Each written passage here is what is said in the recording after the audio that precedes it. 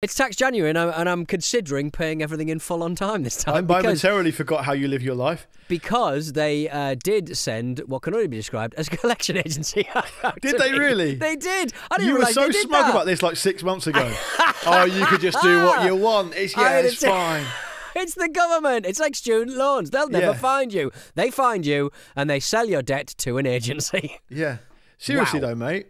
They're not getting all the money back there. The agency's taking a cut out of that. Outrageous. That's not the point in this scenario. It is the point, though, isn't it? I don't mind paying it them 6 months too late. I do resent paying a collections agency. What I like about this is that, like, at least most woolly, progressive, liberal, woke losers do things like desperately, frighteningly pay their taxes. You're not even doing that.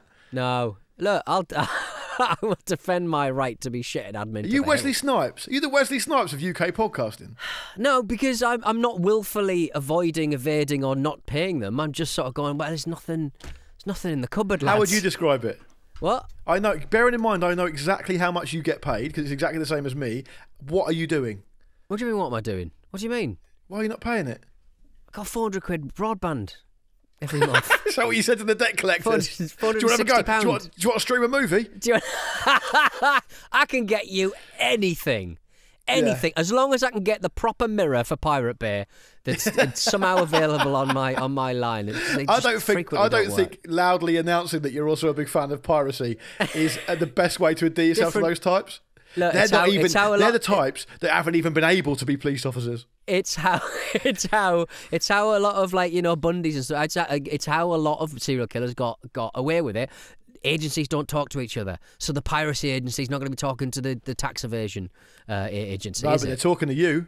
I'm not evading my tax. I'm telling them what I'm owed, but I'm just fuck. So you're going to drop it all to them at the end of the month? I will be dropping it all at the end of the month. I tell you what, though, that'll teach them, won't it?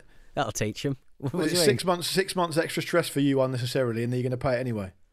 Oh no, I've paid that one, but Luke, I don't mind reminding you. You got to do it all the time. This tax thing. Yeah. It never ends. It never fucking ends. It's every 6 months, isn't it? It is. Tax doesn't have to be taxing, but it is in my case. I'm going to file my, because obviously for those listening, Pete and I are technically self-employed, so I'll file my tax return straight away in April, so I can get it back as soon as possible, so I can show a mortgage provider what I'm earning, so that I can hopefully move house. Right. Okay. That's I thought you've just got this. You've got this beautiful pile that you know, the Christmas tree out the window throwing guy. Like, I mean, you've got it all going for you. That's you've got room all for your changed, big though, car. mate, isn't it? What do you mean it's all changed now? The Christmas tree defenestration's changed. You need a place to put the Christmas tree in the garden, don't you? It's in the garden already. It's in the garden already. Imagine how happy I was to no longer be able to do the highlight of the year, which is push the tree out of the window in front of my son for the first time. And B, this is what Daddy does. Have to carry a really heavy, massive, annoying Christmas tree through the entire house and then down the stairs and out into the garden, and so we can use it again next year. Because apparently, one Christmas tree at a time is saving the planet. How easy is it to replant it? Does it ever go wonky donkey, or just you've not put enough soil on one side, or not my pay how big grade, is mate. it? Not my your pay grade. Oh, you're not even getting involved with it. There's a gardener within the home. Right. Who's very, very enthusiastic, and she's taking care of that.